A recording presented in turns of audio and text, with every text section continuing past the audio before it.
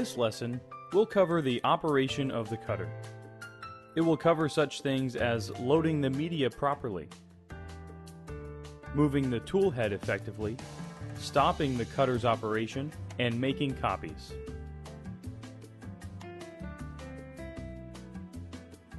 In the lesson on installation and setup, we covered briefly how to load the media. Now we will provide more detailed instruction for loading media into the cutter. To start, let's examine the push rollers and the grit rollers more closely, how they work together, and how to position them correctly. The push rollers have to be located so that the rubber wheel of each push roller is located squarely over one of the grit rollers. It cannot be halfway on as you see here. This is because the grit rollers are what drives the material back and forth. Thus, if the push rollers are not squarely over the grit rollers, the material will not track properly. Because of this, you'll notice that above each grit roller is a black strip that indicates where each grit roller is located and positioned. This is especially helpful when the media is covering the grit rollers. In fact, when one of the push rollers is not squarely over a grit roller, the cutter will display this message to alert us that one or more of the push rollers need to be repositioned.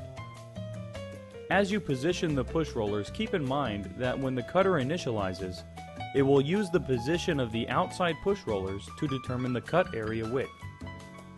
The cutter then assumes that the outside push rollers are at the edge of the media and will not allow the cutting tool to go beyond the push rollers.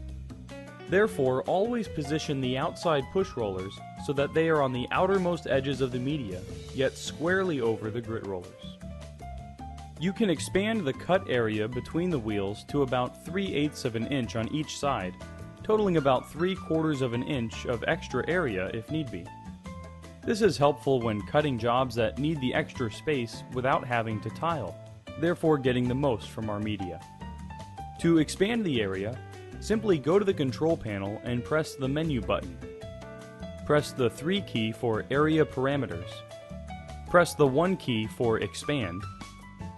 Press the up arrow key to increase this value close to 0.4 inches. Press enter to accept the new value. And then press the menu key. Now every time the cutter initializes and finds the 2 outer push rollers, it will add that amount to the total cut area width, providing the additional needed area. With the larger FC8600 units, there are middle push rollers as well. These additional push rollers are very useful for several reasons. First, they are useful when having to cut heavier materials. Secondly, it can prevent certain materials from bowing in the middle. On the back side of the push rollers is where the pressure of each push roller can be set. The outside push rollers can be set to 2 pressure levels, medium and strong. The pressure on the middle push rollers can be set to 3 levels of pressure, low, medium, and strong. Keep in mind that the pressure on the push rollers has to be symmetrical. In other words, they cannot be random pressures. For instance, if you have 4 push rollers, the pressure for the middle push rollers must be the same. The pressure of the 2 outside push rollers must be equal, and they have to be equal to or of a greater pressure than the middle push rollers. You can review this in your manual on page 2-15. To load roll media, place it onto the stock rollers. Push the media set lever downwards to bring the push rollers into the raised position. Pull out about 2 feet of material, enough to place through the cutter, and insert the front edge through the opening in the back of the cutter, keeping in mind to place the edge under the push rollers. Then pull it through the front of the cutter. Loading a sheet of media is a little different because the media is best loaded from the front. Once the media is inserted into the cutter, position the outside push rollers over each edge of the media. Alignment of the media is highly important to obtain good tracking. When using a roll of media, first set the media stop mechanism. This is found on the side of the stock roller tray near the control panel. When engaged, this prevents the stock roller and the media roll from moving. The media stop works in this way. To set the media stop, pull it upwards. To release the media stop, push it downwards.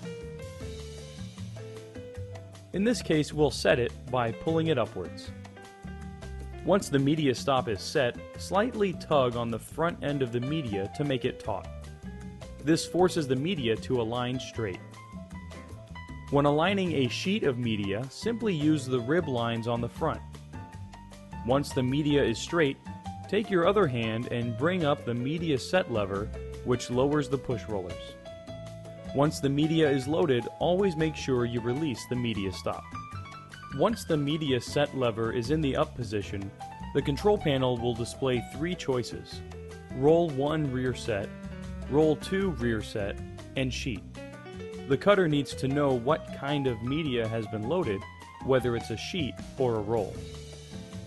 Let's select Roll 2 rear set by pressing the 2 key. When this option is selected, the cutter will determine the width of the media by finding the two outside push rollers. It will find the right outside push roller and then the left outside push roller, return to the home position near the first push roller, and stop there. Roll 2 rear set can be used when there is something already cut on the roll and you would like the cutter to start at the current position.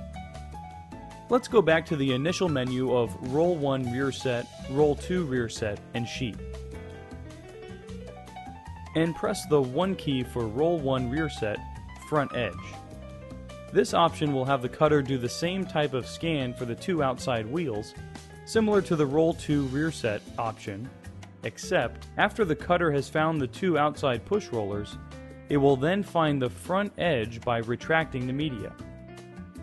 This setting is best used when excess media on a roll has been extended out and you'd like to prevent the media waste. Let's go back to the initial menu of Roll 1 rear set, Roll 2 rear set, and Sheet again. Let's load a sheet of media this time, and then press the 3 key for Sheet. When using this option, the cutter assumes that a sheet of media is loaded and will find the two outside push rollers, the front edge, and then the back edge. Caution is needed when using the sheet option though. Don't ever select sheet if you are cutting a roll of media. If sheet is chosen, you may find that all the media on the complete roll has been fed through the cutter in an attempt to find the back edge. After this, the cutter will display that it is in ready mode. This indicates that the cutter is ready to accept a job from the computer software. If we go back to the initial menu, you'll notice that there is an added menu option, Continue. This only appears after relatching the set lever while the cutter is turned on. Pressing the 4 key chooses this option. When pressing the 4 key, the cutter will assume that the push rollers have not moved and will keep the cut area the same. This eliminates the need for the cutter to go through the initialization routing of finding the edges. There will be times when the tool head needs to be repositioned. For instance, when positioning the tool over a registration mark when cutting a printed image, the tool will have to be moved to that location. The arrow keys can be used for this purpose. Pressing the up and down arrow keys will move the media back and forth. The left arrow key will move the tool carriage to the left, and the right arrow key will move the tool carriage to the right. Keep in mind that the arrow keys can be used in combination with each other. For instance, if we press the left arrow key and the down arrow key, the tool carriage will move diagonally. You'll notice that the tool doesn't move that quickly. In fact, it moves slowly. To speed up the movement, hold down the arrow key and then press the fast key. This will speed up the tool head movement, allowing us to move the tool quickly to a new position. Once the tool carriage has been repositioned, pressing the origin key on the control panel will let the cutter know that this is the new starting point to cut from. When the cutter is cutting a job, there may come a time when there's a need to pause the cutting action. For instance, you may want to change a setting, a condition value that will improve the cutting, stop the cutter altogether, or straighten the media. To pause the cutter for changing a setting, simply press the menu key and then change the setting. To stop the cutter immediately, press the stop button. The cutter will conveniently allow the set lever to be released so that the media can be straightened. The cutter will then display these two choices: Continue and Quit Job. Continue will continue with the current cutting operation, and Quit Job will stop the job completely. In this instance, we just need to straighten the media, so we can press the 1 key to continue. Let's stop the cutting operation again. This time, let's choose the second option, Quit Job, by pressing the 2 key. This will display a second screen asking us if we would like to clear the buffer. If we want to quit the job, we have to clear the buffer. It is really just ensuring that we really do want to stop the job, in which case clearing the buffer is necessary. It provides the option to cancel, but in this case we can press the 1 key. When either the menu or condition key is pressed, the cutting operation may or may not pause immediately. Don't be concerned with this. It continues to cut in order to find a good spot to pause. If you have a hard time remembering which button does what, the stop key will stop the cutter immediately, allowing the media to be adjusted. The menu key will pause the cutter, allowing you to change the cut settings. And pressing the condition key will pause the cutter as well, but allowing you to change a cut condition settings directly. You'll notice that there is a copy button on the control panel of the cutter. When making copies, we often recommend that you use your software to make the copies, rather than using the copy function on the cutter. The reason for this is that the software provides a better sense of how the copies will lay out.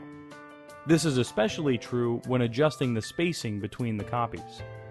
There are times, though, when the copy function on the FC8600 can be more productive than using your software. Imagine for a moment that you want to make several copies of a certain design on individual sheets of vinyl. From the software, you would have to send the design for each copy produced. Then, after the copy is cut, you'd have to unload the sheet, load a new sheet, initialize the cutter, send another copy from the software, and repeat that process over and over again. This would be a daunting task. When using the copy function, this makes the process simpler and more productive. It eliminates the need to send individual copies of the design each time there is a new sheet of media. Then we have to tell the cutter that we will be changing media between the copies and how many copies there will be.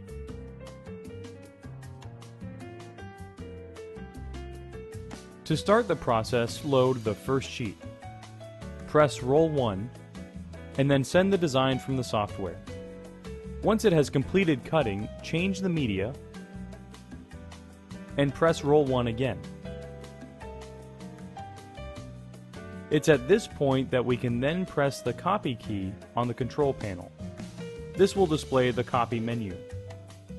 Press the 1 key for media change mode. Press the 2 key to turn it on. This will return to the copy menu. Next, we can set the number of copies by pressing the 2 key. We can press the up arrow to increase the number of copies. We could enter as many as we want, but for demonstration purposes, we'll set the number to 3 for a total of 3 extra copies. Then we just press enter and it will start cutting the first copy. Once the copy is completed, a message to load the next sheet will appear. We can now remove the sheet that has been cut and load the second sheet. Once the media set lever is latched, the cutter will immediately scan for the media without even asking us to press Roll 1, Roll 2, or Sheet, and then start cutting the second job. Once the second job is complete, we can load the third sheet, latch the set lever, and it will cut the third copy. This process will continue until all the copies are cut.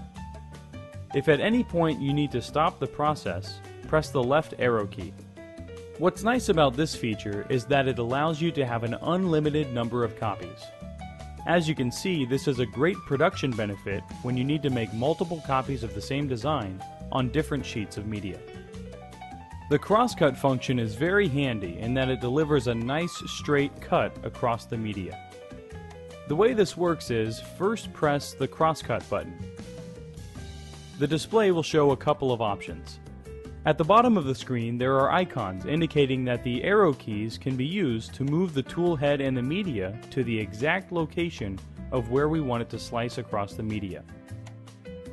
At this point we can either press the 1 key to perform the crosscut, or press the 2 key to cancel the crosscut. In this case we'll press the 1 key. The cutter cuts the media from the middle using an auxiliary blade with the tool head.